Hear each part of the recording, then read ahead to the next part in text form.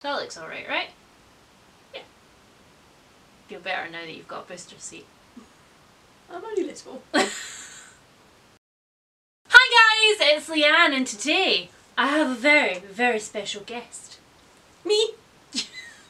I feel like I should give you your entire formal title. Okay. So, everybody, this is my lovely wife Helen.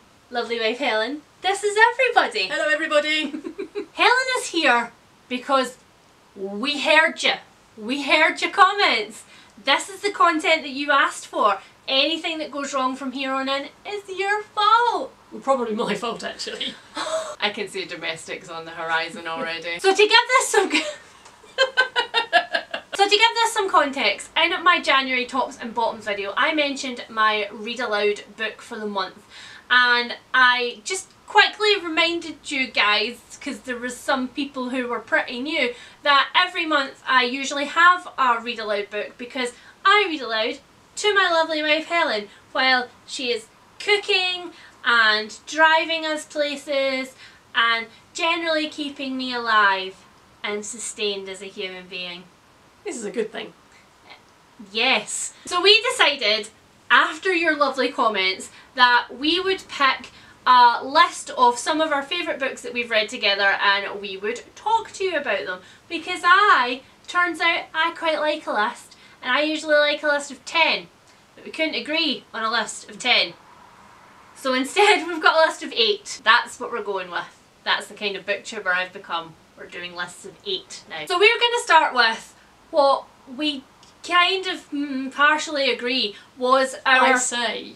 You're sure? You say. Well, that's the first I remember. Oh, we know how good my memory is. I didn't say it. And this book might shock a few of you guys because I don't really read this kind of book very often, and neither did Helen when we initially picked it up.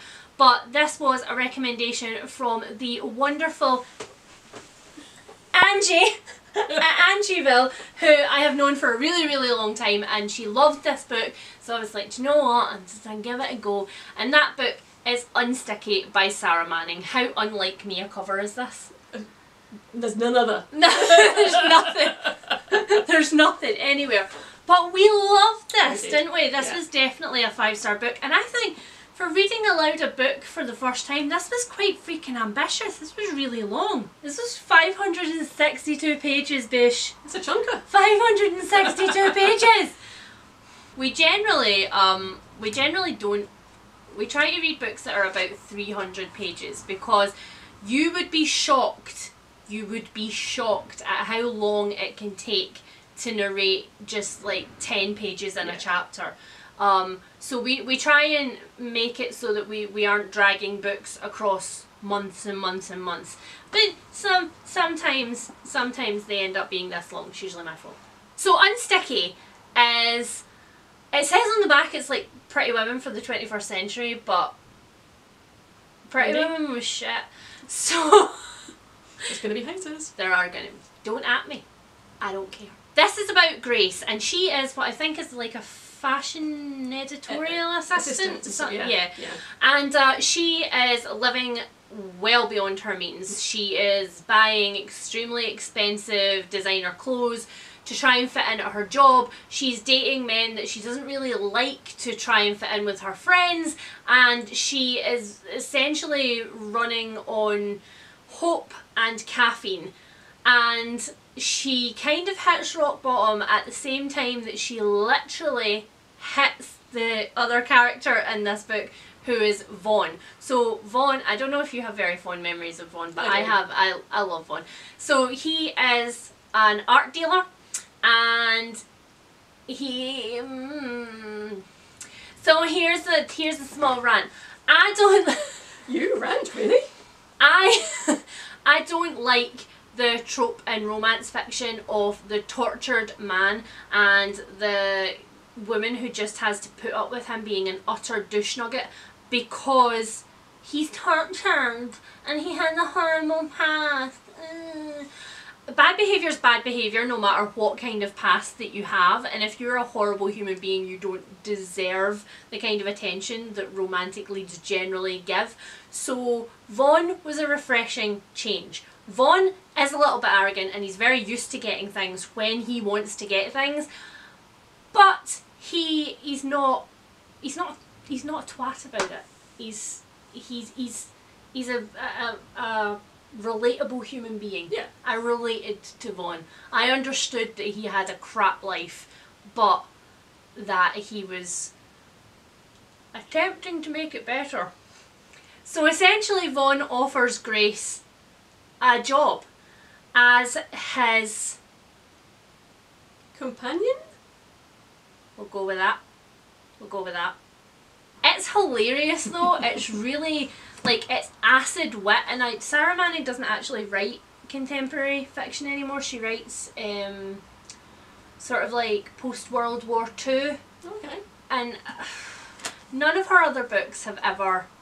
We've had a couple of her other books on our shelves, but I think this is just... Sarah Manning's just going to be one of those authors that we have that one book, yeah, and we love it, and that's okay. Exactly, it's got a very special place in my heart, this one. Yeah. It made you feel quite uncomfortable in a few places though, didn't it? That's the one thing that we will say. And not because Grace is a high-class call girl without the intercourse part, but because she spends money that she doesn't have. Yeah, I don't like that. Really uncomfortable. One click buy on Amazon is my nemesis. No, think before buy. Not one click. Think. The next one is One for the Money by Janet Avanovich. Well done. Oh, look at me showing off there. It's about Stephanie Plum, who is a bounty hunter, and she's not the best bounty hunter in the world. She's not very good at doing anything, is she? Because I think before... that's harsh. I think before she starts this career though, she got fired for... She's selling lingerie? Lingerie, yeah. She got fired because she was bad at that too. So the only reason this seems like a really random career to rock up on, but her sleazy cousin Vinny has a bail bonds agency and is essentially press ganged into letting her work there. Forever regrets, many regrets.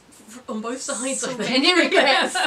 So I've talked about this one quite a lot as well on my channel. We love this series.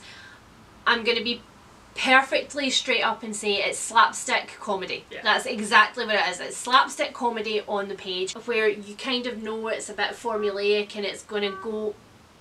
Rude. No. It's the cast of characters that keeps us coming back for these novels. Sometimes the plots are a little bit convoluted and sometimes I forget who people are because there are many people. But I love the characters. Have you got a favourite character? Two. Okay. One of which I remember the name of. Woo! Okay. I don't remember names, so that is a rarity. Who's your favourite then? One of them is Lola.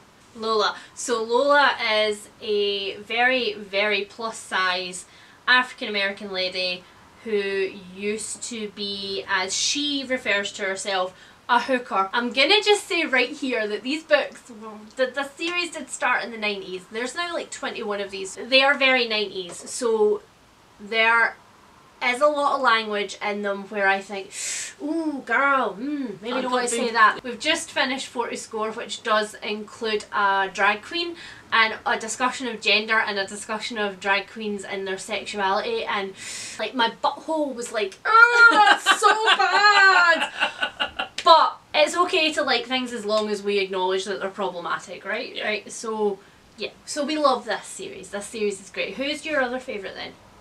The granny. Grandma Mozart. Oh my goodness. I aspire to be Grandma Mozart. I want to be somewhere between... Thanks. I want to be somewhere between Miss Marple, but I'm not smart enough, and Grandma Mozart. But no, where she's like... She doesn't give a crap about anything or what anybody thinks about her. She's a hoodlum. She can't be trusted with anything. And she wants to have fun. But I totally want to be there with her all the time. Like, Poor chicken. Oh. So the next book, that is another series that we enjoy reading. My jaw clicked, did you hear that? Not this time, but I normally do. So loud. And I think it's quite special, and I've mentioned it quite a lot on my channel. 1 or 2 times. Quite a lot, because I like it quite a lot. And that is Moon Called, or the Mercy Thompson series by Patricia Briggs. So this one is urban fantasy, clearly, and it's just so freaking good. I love it so much. So this series is about Mercy Thompson, who is supernatural but outside of the norm. She's a shifter, so she can turn into a coyote, but she is also many other things. She is a mechanic.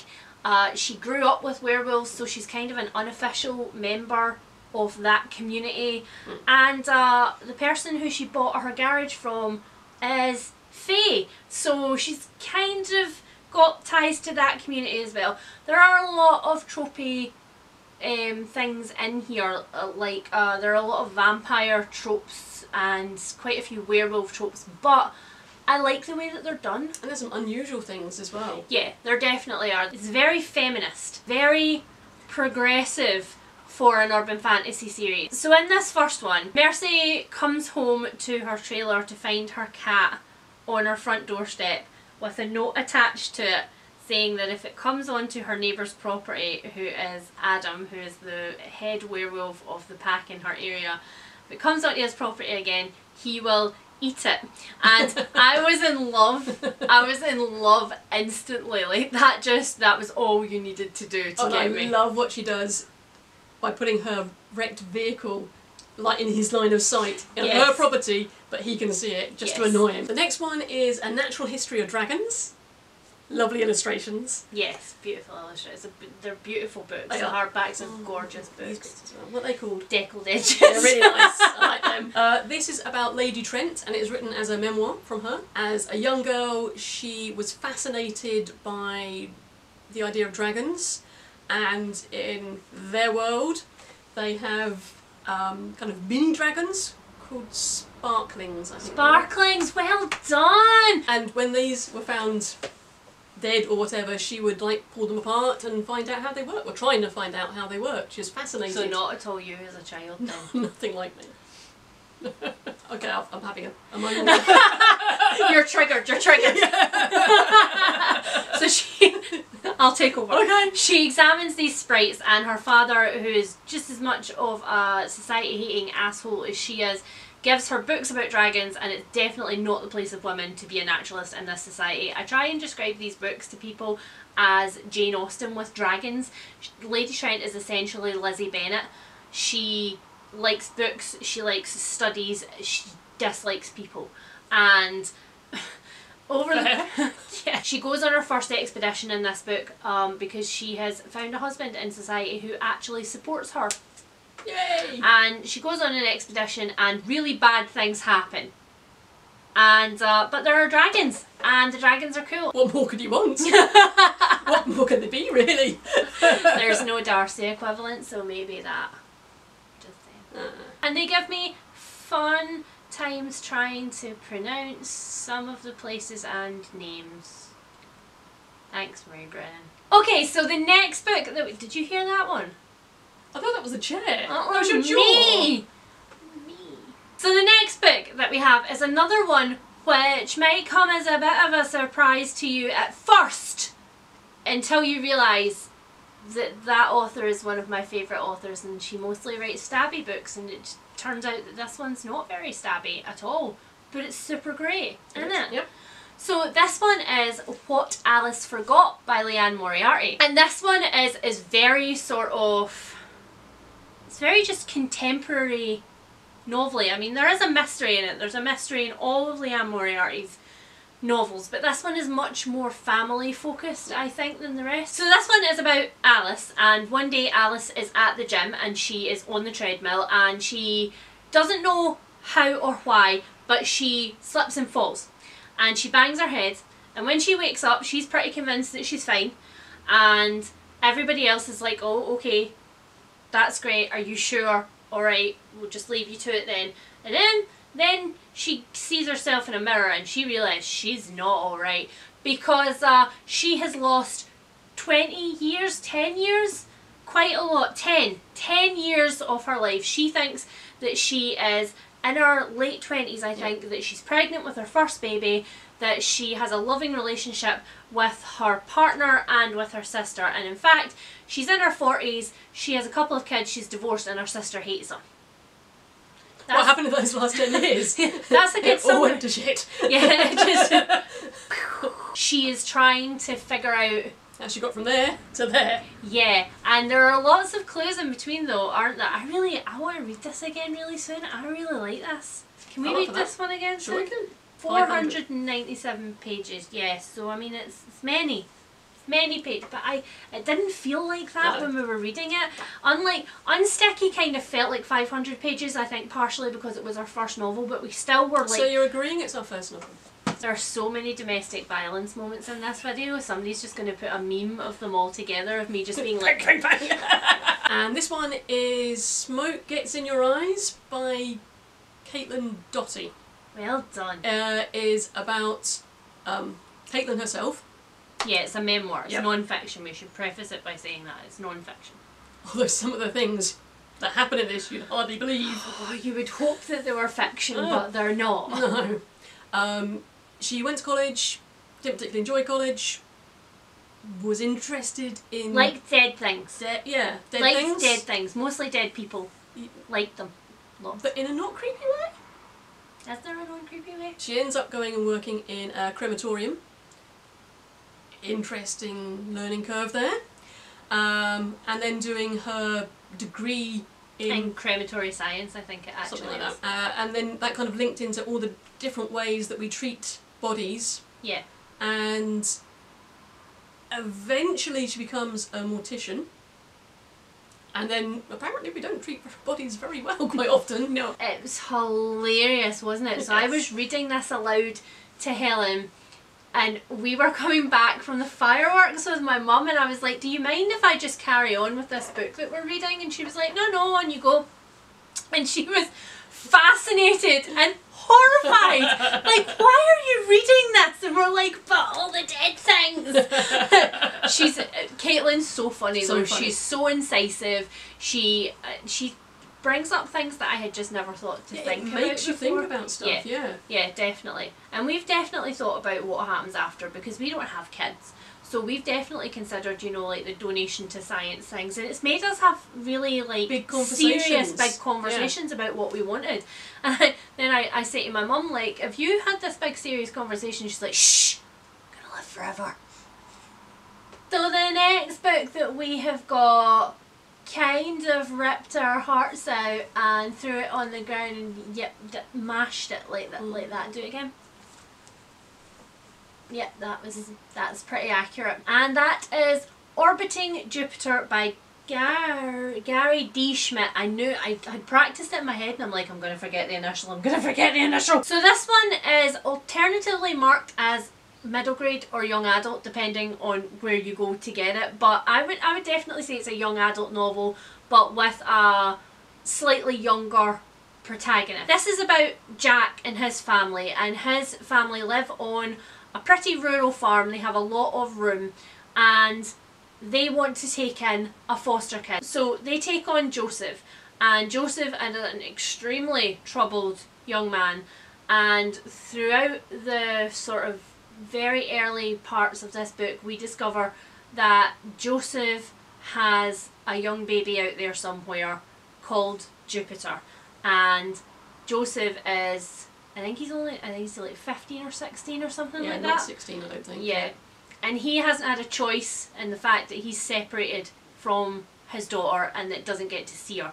So it's really hard hitting. There are consent issues discussed in here, age issues, when it's appropriate to make decisions for other people, and you know, all of that is discussed in here. But this is a tiny freaking book. Like it's all just, and I mean it's not tiny font or anything. It's a tiny book, but it takes you on a journey. We couldn't put this one down. I remember that we were just racing to go to bed early. Like, how early can we put the dogs in bed so that we can read this book? It's so good, but the ending though, so disappointing. I think he was trying to make a point about the idea of like young people and mental health and things like that. So I think that was what he was trying to make a point about. But yeah, I wish it hadn't happened. Yeah. It was the easy option for the writer, but definitely not the easy option for us. So we just pretend that the last 20 pages didn't happen. Yeah. And that happy things happened. Yes, happy things would be nice. I feel like we should insert a drum roll. Our favourite book, well, Helen's definite, absolute, your favouriteest book of our read-alouds. Of our read-alouds. Yeah. And maybe one of your favouriteest books of all time? Yes. Yep. Yes. Is Address Unknown by Cressman Taylor. Well done. I'm rubbish at names. That's hard. That wasn't take 3. It was take 2 though. It is a series of letters between Max and Martin, who own an art gallery together, and it's set as Hitler's coming to power in Germany, and Martin is originally German and goes from America to Germany to get his children educated in Europe. As young European gentlemen. And Max stays in America looking after the art gallery, and it's their letters going backwards and forwards. Martin becomes sort of press ganged a little bit into Hitler's movement, and Max starts to notice a change, and then bad things happen, and it is the progression of their relationship up until sort of mid-World War II, I would say, probably. Maybe, yeah. I love epistolary novels. I love novels that are written entirely in letters. But man, it's a hard little book. It really is. So it's tiny, but we read this in one go. We couldn't stop. No. We just kept reading into the night. Yeah, I remember what I felt like at work the next day, because not only was I tired, but I was emotionally distraught. So it's less than 100 pages, and it's some of the most impactful pages I've ever read. Well, we finished reading it and we were just quiet for about like 15 minutes. We just couldn't do anything. Yeah, because there is a point towards the end where you're like, what the hell is happening? And the ending just comes from nowhere. It's so and it's powerful. And painful. It's so painful, but it's such a good book. These are our top 8 favourite read-aloud books. Would have been 10 if we could have stopped arguing on the last 2. But it's 8. We love all of these books, like really, really intensely, and we would definitely recommend all of them. Yep. So if, as always, you have read any of these books, please let me know in the comments. If you would like any more persuasion to read any of our favourite series, let me know, because I can direct you to lots of videos where I talk about them. And if you've enjoyed seeing Helen, let us know in the comments, because you know she may turn up in the future again. She lives with me. She mine. She mine. And I'll speak to you soon. Bye. Bye. You gonna help me put them away? No, you know where they go. I'll do it wrong, so I don't have to do it. Yes. See, this is the plan. If she does things wrong often enough, I don't ask her to do them anymore. It's working. You might not see her again. You might not.